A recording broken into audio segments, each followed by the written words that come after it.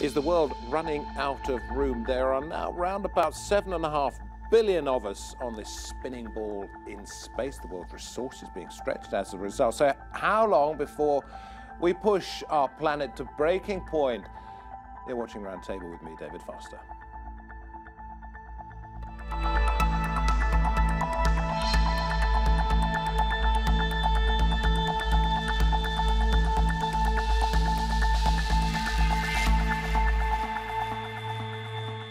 Well, we start with a question. What was your commute to work like today? If you live in a big city, the chances are you were stuck in traffic, squashed up in a train carriage with almost now 8 billion people on Earth. What does it mean for us and our planet?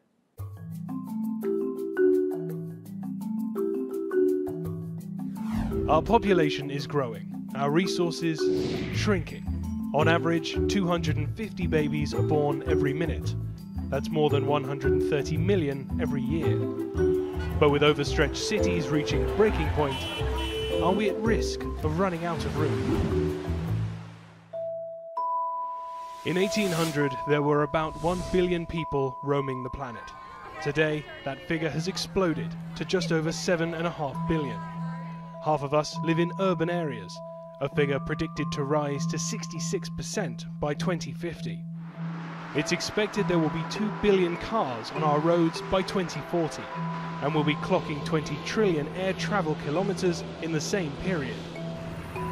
But cities such as Delhi are choking on fumes. In November of last year, air pollution surged way above hazardous on the Air Quality Index, caused in part by diesel exhaust in the city.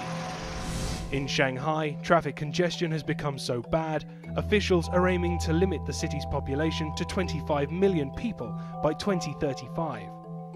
A figure some academics say has already been surpassed. Untamed urbanization by humans is also taking its toll on the natural world. Experts warn that we have destroyed 10% of the world's wilderness in 25 years, crowding some species towards complete extinction. The global average fertility rate is just 2.5 children per woman, but in some parts of the world that figure is much higher. In Niger, women have on average 7 children each, while Chad's fertility rate is around 6.5 children per woman. Past efforts to curb environmental damage have focused on population control in developing nations. In the 1960s, a huge government-sponsored family planning program was rolled out in India, putting controversial sterilization drives at the heart of efforts to combat population growth. In the late 1970s, the Chinese government introduced a raft of population-curbing measures, including its controversial one-child policy. But some experts say it's not a case of overpopulation in poorer countries, but of overconsumption in rich ones. The Northern Hemisphere, home to 13 of the 15 largest countries by GDP, emits more greenhouse gas per capita than the Southern Hemisphere. Fertility rates in sub-Saharan Africa may be higher, but a person in Niger emits a fraction of the amount of carbon as a person in the United States or the United Kingdom. Some researchers expect the number of people on the planet to reach more than 11 billion by the end of the century, while others say overpopulation is overstated. Is it a question of controlling our growing population? Or is it about how we continue to treat our planet? Joining me at the round table today, well, actually not at the round table, but via Skype in Canberra, Australia, we have the demographer, Dr. Liz Allen. Then we travel across the Atlantic, well, depends which way you go, I suppose, to Vermont in the United States, east coast of the US.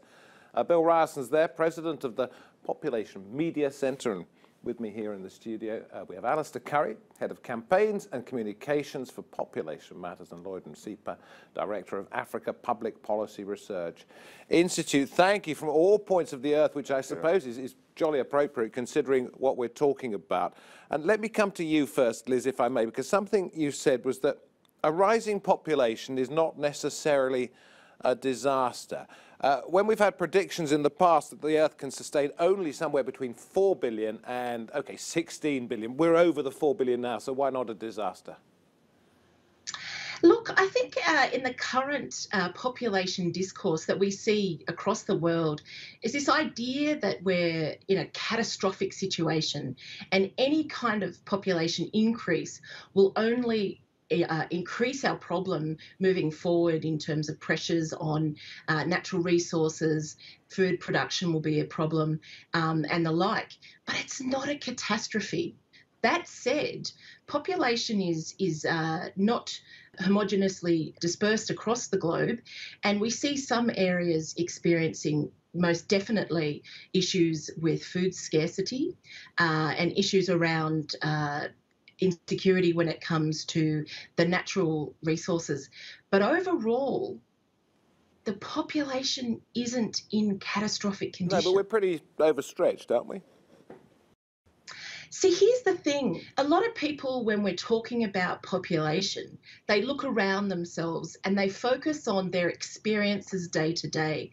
That might be their commute to work, or to travelling to education, or trying to get their child enrolled in school.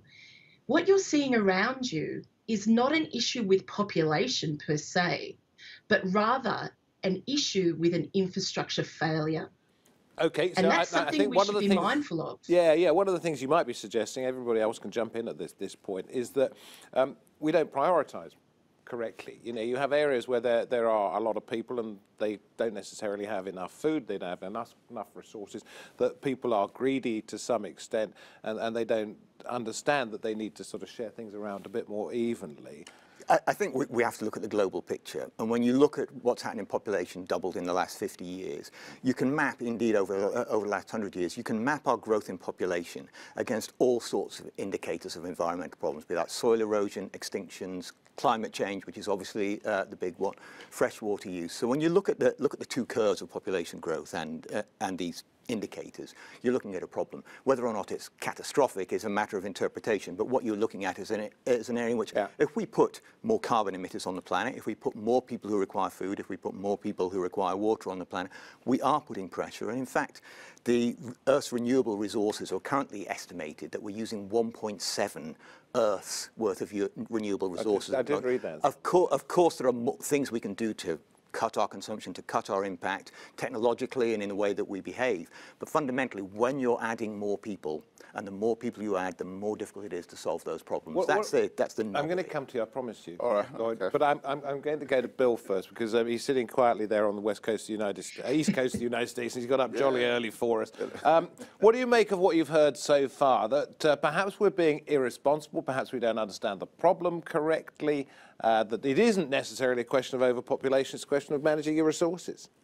I'm going to try to create a bridge between Liz and Alistair. So we do have two demographic worlds. We have Europe and Japan and Russia with very low fertility rates. And we have sub-Saharan Africa and some South Asian countries with very high fertility rates. And we have some in between. But indeed, the very high fertility rate countries have not been changing their growth trajectory very rapidly. Some have, but most have not, particularly in sub-Saharan Africa.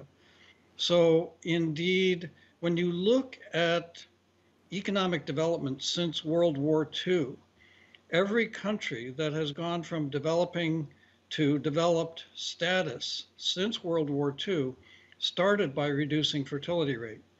And they then achieved what's called the demographic dividend, which Liz referred to, which is basically, to give a very quick explanation, when, without any change in family income, people have fewer children, they are spending less of their annual or monthly income on food, housing, and clothing, and they have some money left over. That goes into bank savings accounts, that creates capital in the marketplace, that allows businesses to borrow and expand, that leads to rising demand for employees, which drives up wages, and at the same time, over time, the number of people trying to find jobs is starting to slow down. Are you suggesting that population control is not necessarily down to simply birth control, but it's down to sort of education, showing people that they could be better off if they didn't have quite so many children, and then that would bring the different rates of growth and different rates of disparity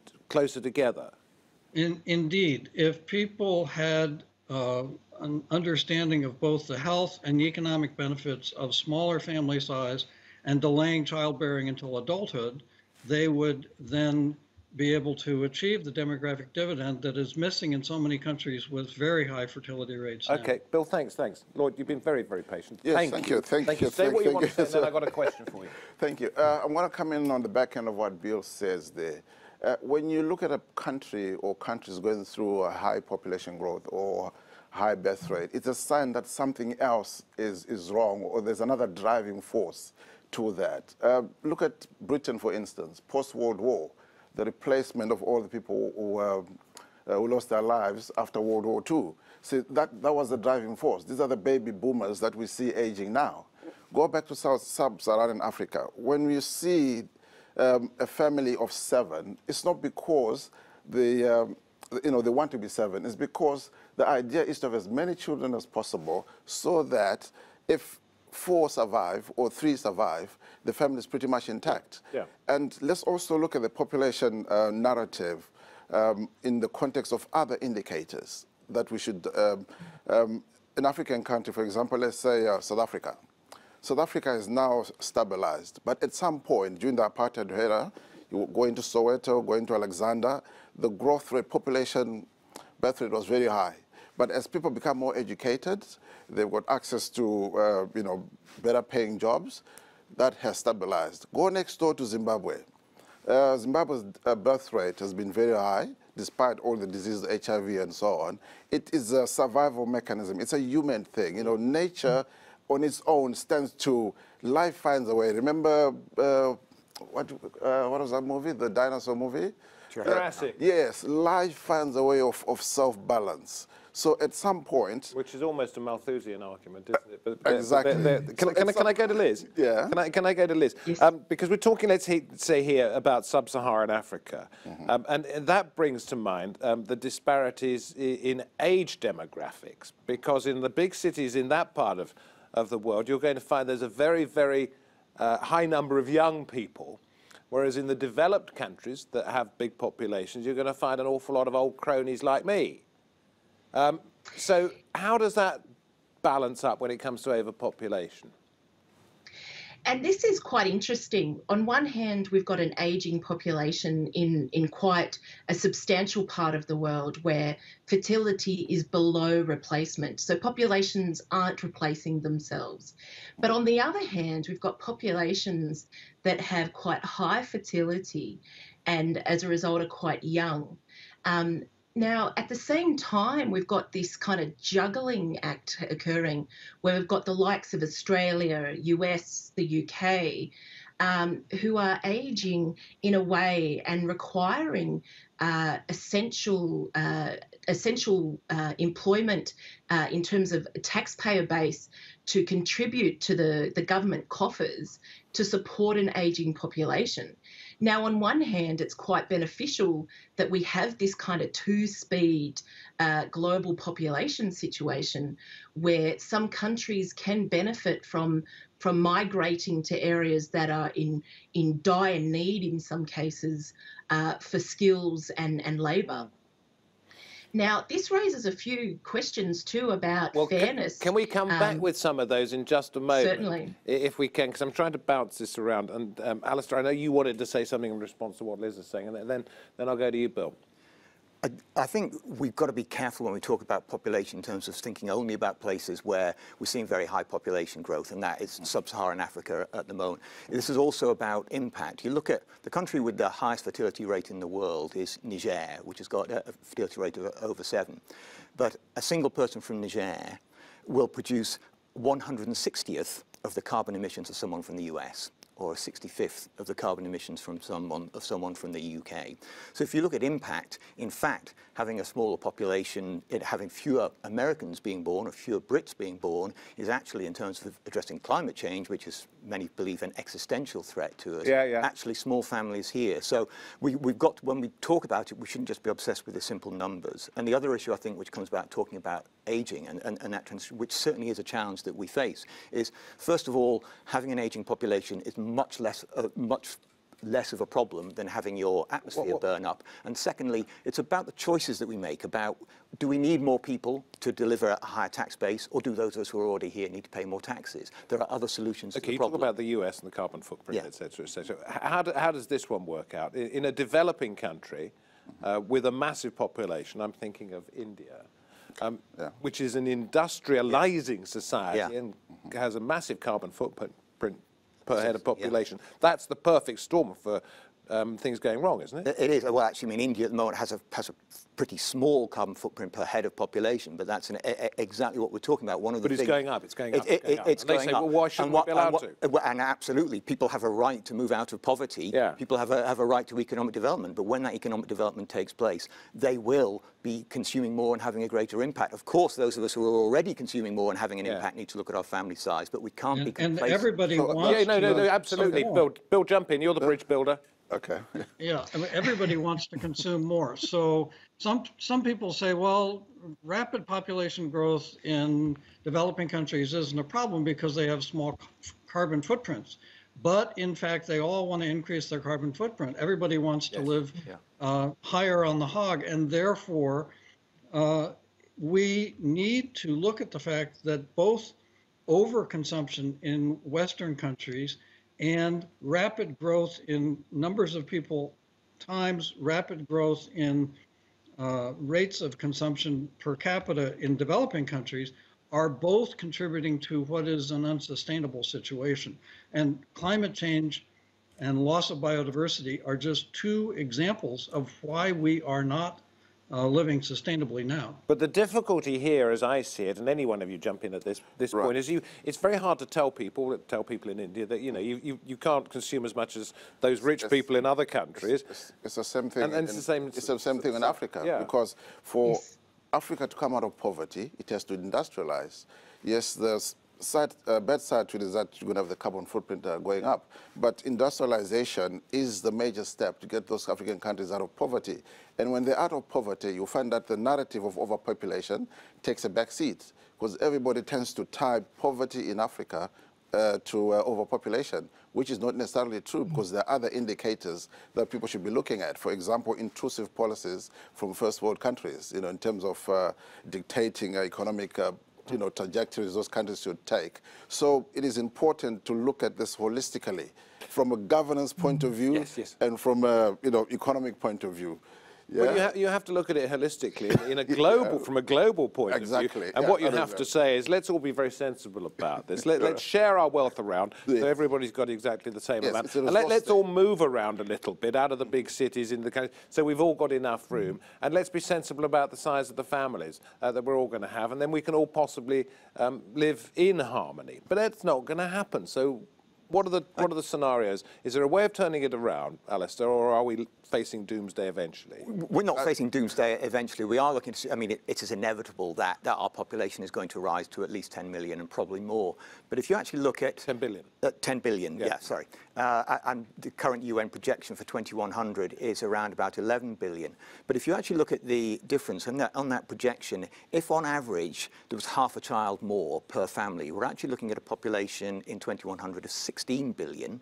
If there was half a child less than the UN projects in the middle, we're looking at a population of 7.3 billion. Those aren't massive changes, and yet the difference in terms of the impact on our planet, the resources that we consume, is enormous. And that is a solvable problem, which I'm sure we'll go Okay, the UN population assessment projects the world population will plateau by 2050 and will remain stable until 2300. Therefore, perhaps there's not a problem. That's exactly my point. At some point, it will level out, because as the poor countries come out of poverty, there's now an understanding that they can actually have 2 children, and those children will survive, as opposed to a situation where you have to have 10, and out of the 10, if 2 survive, that is what the scenario is now.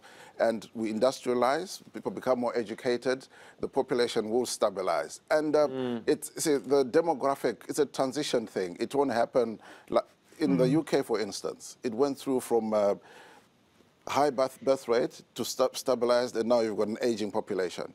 Same thing in South Africa, same thing in Bangladesh. And other African countries are going through the same thing. So it will plateau. So you think by what was the year? 2050, plateauing. You think that the world population Liz, will not exceed a certain number? Okay, the world population will not exceed a certain number, so says the United Nations, for, I think it's a period of a couple of 100 years. But is that because we're going to see what some might refer to as the Malthusian factor, that because we're overpopulated, we're going to see natural disasters overtake those huge population numbers and cut them back, if you like, in quotes, naturally? Look, there's a big problem with the so-called Malthusian or neo-Malthusian way of thinking, and that is that the assumptions are based on that our technological development will remain steady and we won't innovate. And we've shown and we've proven over time that our food production, with the aid of technology, the way that we do things in the home with the aid of technology and the like, means that we can improve our lifestyle, we can improve our well-being. Yeah, okay. So this idea that we're all going to... No, I mean, I think the problem is that's relying on, when we're in a situation in which we're in what's called the sixth mass extinction at the moment, where our temperature is almost certainly going up by 1.5, may go at 3 degrees. We're working on the hope that we're going to find some solution to that problem. What we know is if we reduce the number of carbon emitters, if we reduce the number of consumers, if we reduce the number of people requiring... But this is right to a certain extent. Necessity is the mother of invention, and we've always found our way out of... That's right. And I think that what we need to be wise about is looking at what else we can do. We're going to go to Bill because he's a very polite man. He's not jumping in. He's not butting in. But you want to say something? Yes, I'm not such an optimist that I think necessity always leads to invention, because we've seen a lot of people die of starvation already. We also have seen in countries where infant and child mortality rate has been dramatically reduced, which is most of the countries of the world, where 7 children may be born in a family in Niger and 6.5 of them survive to adulthood. It's not automatic that desired family size drops down to 2. So what's clear in what everybody has said is the pressure on the environment and the pressure on people's economic welfare is such that the world would be better off if people reduced fertility rate. And doing so requires stopping child marriage, requires allowing women to have an education, allowing them to make their own decisions about reproduction, promoting smaller family norms, and various other steps that improve the welfare of women and children that will lead to lower fertility rates. So it's a human rights-based solution that is available to us. Yeah. It's not just a provision of family planning services, although those are critically important. Population control should not be intrusive. You know, like what Bill is suggesting, that we go on some kind of birth control siege in I'm not suggesting countries. birth control. Population control. I'm suggesting human rights. Oh, okay. Population control should happen as a natural progression from poverty to prosperity. And as we move and as we encourage those countries that have the high death rate, the high fertility, the sort of high mortality rate in terms of children, improve their economies, improve their well-being, their education, you find that the population issue is something that won't come to to the fore. People will be now more concerned about their lifestyles, how they improve their lot.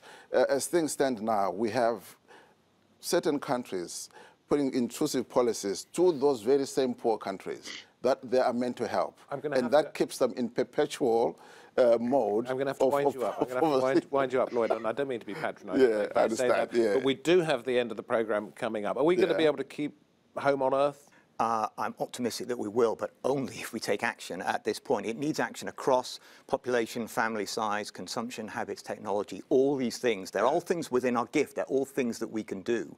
But the question is whether or not we're going to be smart enough and sharp enough. And Liz, are we all going to have to move to Australia because you've got lots of room? Look, and here's the thing. The planet that we know at the moment will endure. The difficulty is that we must innovate and we must shift our minds and consider that indeed population's not the problem here. It's policy and funding and infrastructure.